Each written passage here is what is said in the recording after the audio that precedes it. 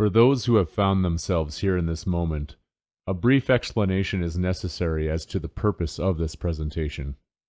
This is not meant to be a work in the manner of previous published works, but is being brought forward as a public forum to expound upon the things that have been already talked about, and to have the listener contribute anything that they may feel is of assistance to those searching for this elusive thing which one might be so inclined to define as truth.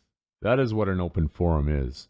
And what will be presented are certain central ideas and questions that will serve as the basis or foundation from which this forum is intended to go into.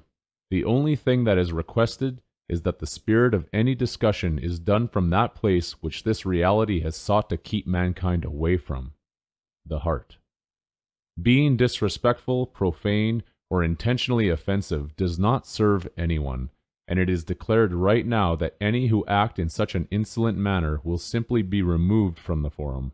There is always room for disagreement, and in fact all conversation that pushes one into new territory requires counterpoint, contrast, and differentiation.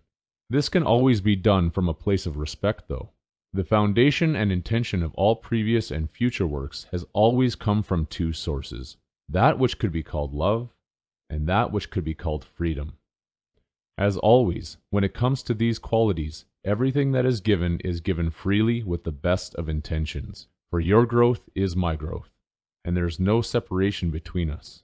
Ignorance is simply a gap that can be closed by the bridges of knowledge and enlightenment, and those who freely participate in the building of these bridges is honored by all of creation. In the darkest times, one must create their own light, and fixate their internal guide upon the levity of the spirit.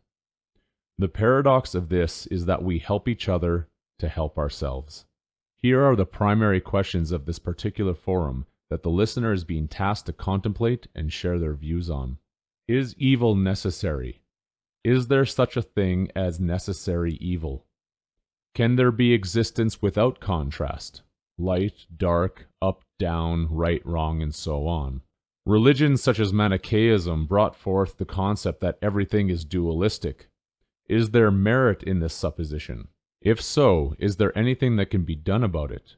Or is one faced with simply accepting the reality that has been presented to them? How can we relate these concepts to what is going on in our world at present? And what can our response be when faced with an escalation of draconian measures? This line of questioning will be buffered with a passage from one of Manly P. Hall's expositions. Every man has his own world.